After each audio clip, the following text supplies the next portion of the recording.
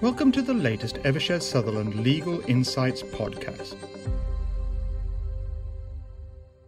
Welcome to part 2 of our EU AI Act Legal Insights podcast. We continue part 2 with me, Carolyn Sullivan, a senior associate at Evershed Sutherland in our data protection and cybersecurity team in London, Nils Müller, our partner based in Munich, and Lorna Doggett, our partner in London. In part 1, we spoke about what first steps businesses should be taking following the formal adoption of the EU AI Act, looking in particular at Annex 2 and 3 of the AI Act, which decides whether your AI product is considered high risk or not, and what that means in practice, and what information clients are likely to get from AI tool developers to be able to conduct their own risk assessments and provide transparency information as part of their own requirements under the EU AI Act when they are deploying AI themselves. So in this part 2, we continue our conversation in more depth about how businesses can start tackling the requirements of the EU AI Act and adding to what steps they can be taking now. Thanks, Carolyn. That's great. And so continuing our conversation and to add to those brilliant steps that lots of our clients are saying they're doing is they are, as you described, they're understanding and mapping the AI systems that they are using. They're carrying out the gap analysis. They are establishing a governance framework, organizational structures around, who reports into whom in respect of AI being used in the business, updating and implementing policies, procedures, ensuring that they have compliance between all of the departments within the business. So, as I say, I think it's about having a governance function in the same way that we have a data protection officer, whether voluntary or otherwise, within a business in relation to data privacy now. I think lots of our clients are saying that they are going to try to follow the same kind of governance structure when it comes to the use of AI, having somebody at the top who is responsible for it and having people report into that person when they are starting to use the new tools. I think having training programs to empower people in the organization, because we're all trying to get to grips with how AI works in practice and how we can use it in businesses. So I think training programs are really important to try and unlock some of the terminology, to try and demystify some of the concepts. It's not all about generative AI. And then contract management, that's obviously key. Updating contracts in relation to the tools that are being used. I think as a reminder, just talk about the AI mitigator tool that we have here at Evershed Sutherland, which is essentially an impact assessment. So what you'd get is a concise report for your AI use case. And so this is a report that we'll generate using our specialists across the firm, showing the kind of thematic risks that can be inherent in an AI tool, and then with recommended actions in relation to the risks. We have a RAG rating that comes out of this tool. It's not a particularly complex report you get. It's very easy to use. How does it work? So you'd have an online questionnaire that you fill in on our Collaborate platform. You assign the questions about your AI use case, your AI tool, to various people in your business, and then our specialists interact with them in order to glean the information that we need to then produce this RAG rated report. So assuming you're not proposing to use a prohibited AI system or tool, then it would be a report that would talk about some steps that we think are necessary in relation to embedding that AI tool within your business. And it's across things like intellectual property, contracting for AI, data privacy, and various specialists within our firm feed into this report. And so I think there's lots of information on our website about this, but we are very willing to do demos about this tool. I think it's an easy way to get a piece of reporting that you can then use to talk with your stakeholders within your business about the AI tool that you want to use. So lots of our clients are saying, what should we do as a first step? Everything just seems too opaque, too complex. We don't know where to start. This kind of an impact assessment, whether it's with our tool or otherwise, is a useful place to start. Yeah. No, I think thanks for picking the AI mitigator up. Indeed, I think that the feedback we got from clients when it came to the use case assessment, what they would like to do with AI often came back to the two core themes. One theme was we don't know what questions to ask to the business because, I mean, we all know EU AI Act is just a multidisciplinary task. You mentioned already some like copyright, contracting, data privacy. I mean, there's just a lot of subject matter expertise required, plus, of course, a lot of technical knowledge. So the AI mitigator basically enables a meaningful outreach to businesses to collect the data that is relevant, to assess the use case, and basically, encourages collaboration rather than ping-ponging on emails with the IT department, with the privacy lawyers, with the compliance department, data governance team. So I think it's a good way to have a meaningful outreach and an assessment what steps need to be taken. Like also, Lorna, to pick up on some first steps to take, and maybe add a little bit on this. And I think you're completely right. It is complex to some extent. So I think some initial thinking behind it will, of course, be important for clients to, of course, understand, first of all, am I a provider or am I a deployer or maybe both?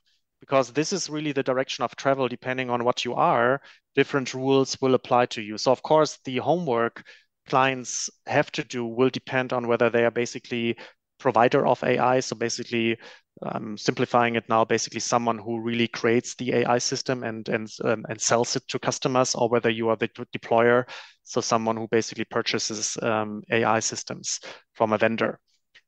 Sector criticality, you mentioned the FS sector and TMT sector. So apparently TMT sector clients will often be the providers of AI systems. So I think the sector itself is critical versus FS sector clients will often be also deployers. And as mentioned earlier on, there is a high sector relevance for the FS sector in terms of credit scoring and related activities. So certainly to watch out what sector are you and match your sector against the high risk AI use cases in Annex 2 and 3. And you will find, for example, for the life sciences industry, medical devices will be classified to some extent as high risk AI. So here you already know that you as a medical device manufacturer, for example, need to comply with certain high-risk use cases. So I think that's one of the initial steps to take to understand, am I provider deployer? What sector am I operating in? And is my use case, my potential use case already classified as high-risk use case? And then you mentioned, Lorna, a very important aspect, understanding the interplay with other rules and the data governance behind it is something that is still, I think, a challenge for a lot of companies to understand who is actually responsible for all of this. Is it my privacy department? One can think, yes, it is the privacy department because they could leverage on certain governance models they already put in place when it came to GDPR, and there's already a risk framework in place. So I think finding the right people, and again, this is not a one person or one department exercise. It needs privacy lawyers or privacy expertise, IP expertise. Of course, we need the technical people. And I want to mention, Lorna, one other important topic you brought up, upskilling and educating the people is a very important aspect. And in the AI Act, we have something which is called AI literacy. So it is defined in the EU AI Act, actually, and it basically refers to skills, knowledge, and understanding that allows providers, users, and affected persons to understand their respective rights and obligations in the context of the AI Act. So this is really embedded in the core principle of the EU AI Act to have AI literacy, as we not call it, and how it is defined and how it's regulated.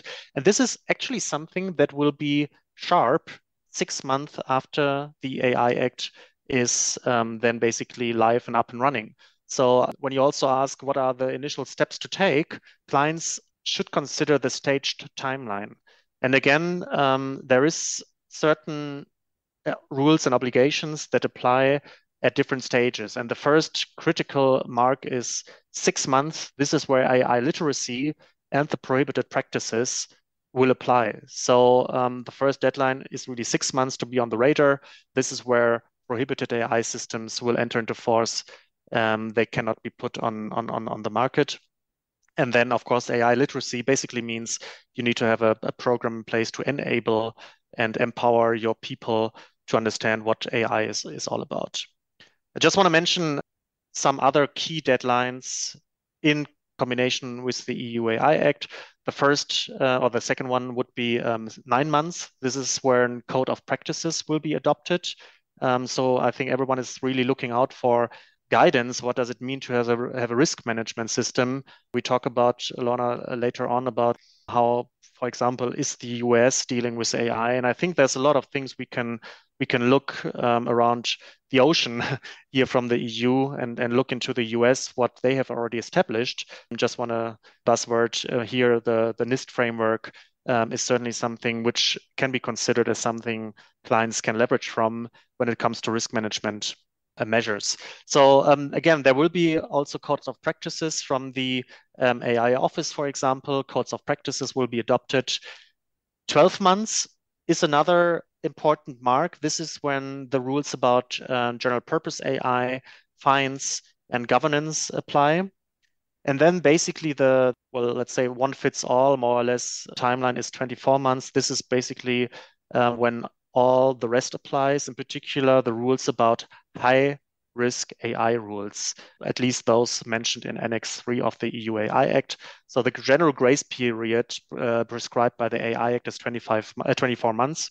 But Lorna, there's even deadlines after this date. So there's also 36 months for high risk AI Annex 2 use cases. Don't want to go into all the details here, but you will see it's a staged approach. So of course you should start with the elements that kick in at an earlier stage. And again, AI literacy is the buzzwords here. Have a training concept for your stakeholders. Thanks so much, Nils and Lorna. There's certainly a lot to think about. So now the EU has made this big step as one of the first to actually regulate our AI. What do you think is next for the UK on AI regulation? Thanks, Carolyn. So I think in the UK, we still have a principles-based approach. So our government is saying that it wants to kind of come down on the side of being pro-innovation and not overly regulate the use of AI through legislation, but instead to rely on existing regulators adding to their own kind of list of principles in respect of compliance. And so there isn't a rush to regulate here in the UK. We have a non-statutory approach at the moment, but there might be a statutory duty coming for all of businesses here in the UK in both sectors, TMT and FS, to pay due regard to the principles about AI that will be coming from the existing regulators. So by existing regulators, I mean the FCA, the PRA, indeed the ICO, various others. But I think the government is looking to empower these existing regulators to police, if you like, the use of AI in their own sectors. So in March 2023, the government published an AI white paper all about this. And we are at the moment waiting to hear from the existing regulators about how they will grapple with the regulation of AI in their own space. We're expecting more clarity about that after the 30th of April. That's the deadline for them to give more information about how they are proposing to regulate AI in their own spaces. And so what we do expect is that there'll still be quite a flexible and proportionate regime from all of these existing regulators so that there can be innovation in the use of AI by firms, banks, and other businesses in the TMT and FS sector. So there'll be a focus on safety, security, and robustness, transparency, and explainability about how AI is used, fairness, accountability, and governance, and contestability and redress. So these are similar concepts that you'll be familiar with in the EU's new law. And of course, these concepts pervade AI regulation in all parts of the globe.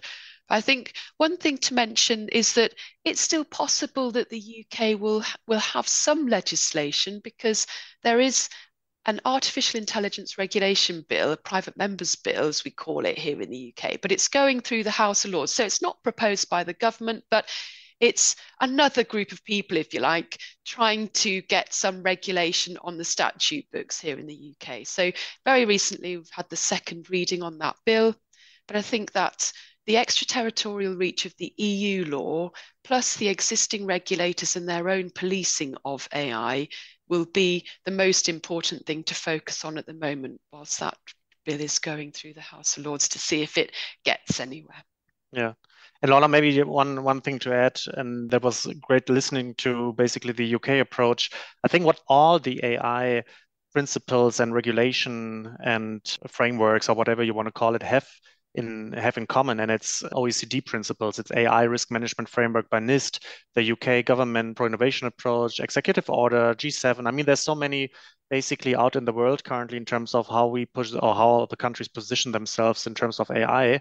What is imminent to all of the approaches is it's about responsibility, accountability, robustness, security and safety, transparency, human-centric. So these are all embedded in each of the frameworks I've just mentioned. So even again, if you're not caught by the extraterritorial reach of the EU AI Act, the principles you just called out and I called out are certainly something we see in the world in most of the countries.